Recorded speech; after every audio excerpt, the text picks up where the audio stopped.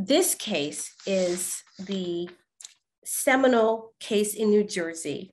And what it basically and fundamentally says is we will not allow public boards of education to have policies that allow for segregation in schools.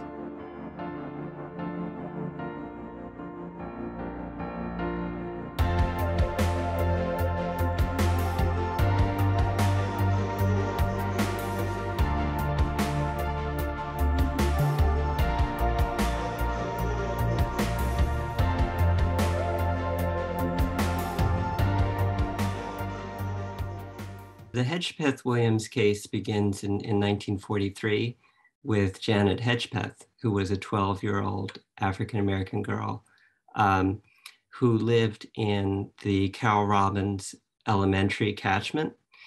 And she attended the elementary school there together with her white neighbors. And then when it came to the middle school assignment, she was assigned to the Lincoln School, which was the segregated all-Black school. Now it's the Rivera School. It was at that point that her family, the Hedgepeth family, decided to ask the superintendent, why this assignment was being made. The superintendent was Paul Lozier at the time. There was also another student in the same neighborhood, Leon Williams, another Black student who received the same assignment to the Lincoln School.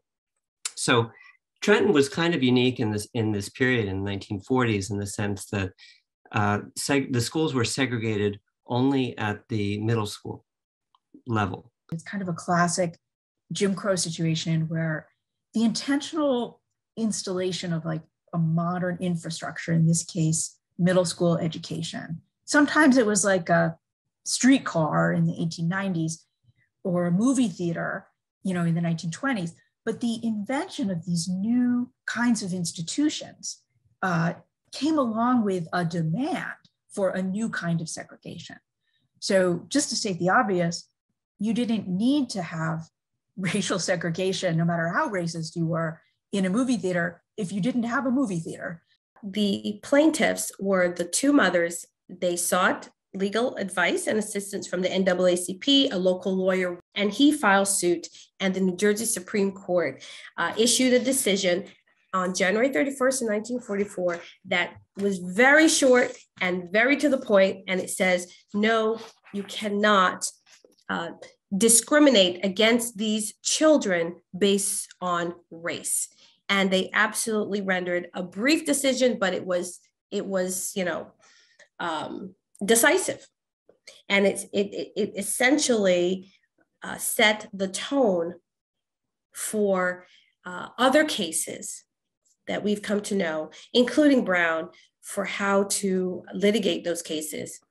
Efforts to eliminate discrimination, overcome biases, and move to a more inclusive environment has definitely been in the national conversation as of late.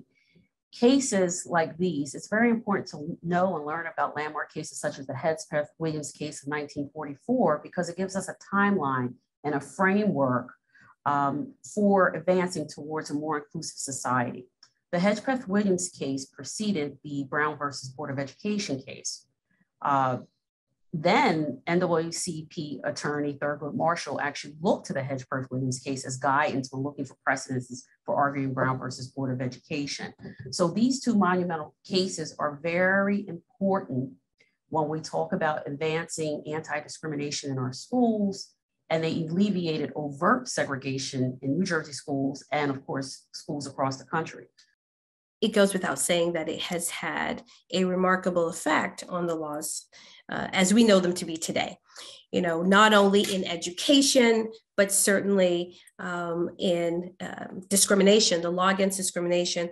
I don't think there's any real debate. I think it's well recognized nationwide that New Jersey has among the strongest, among the best laws against discrimination. And I have to believe that some of that started with this case. Our one judge, one school program, our judges go out into the schools and in the classrooms in our local areas to teach children about the courts and the law.